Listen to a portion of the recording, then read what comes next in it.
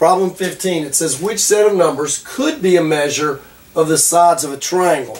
213, 310, 15, 463, or 373. So we've got to figure out which set could be a real triangle. Could we have a triangle that has lengths 2, 1, and 3?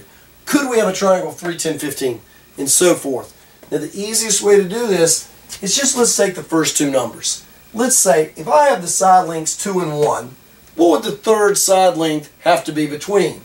Well, if we subtract them, we know the minimum would be 1, add them, maximum 3. We know our measurement has to be between 1 and 3. Is 3 between 1 and 3? No, it's right equal to 3. So that's not going to work. If I take the first two legs here, 3 and 10, if I subtract them, 7, that would be the shortest. Add them, 13. That would be the largest. The measurement has to be between them. It can't equal 7 or 13. It has to be a little bit bigger than 7, yet a little less than 13. Does this 15 fit between 7 and 13? No, doesn't work. Let's try this. 4 and 6, subtract them 2, add them 10. So our third leg has to be between 2 and 10.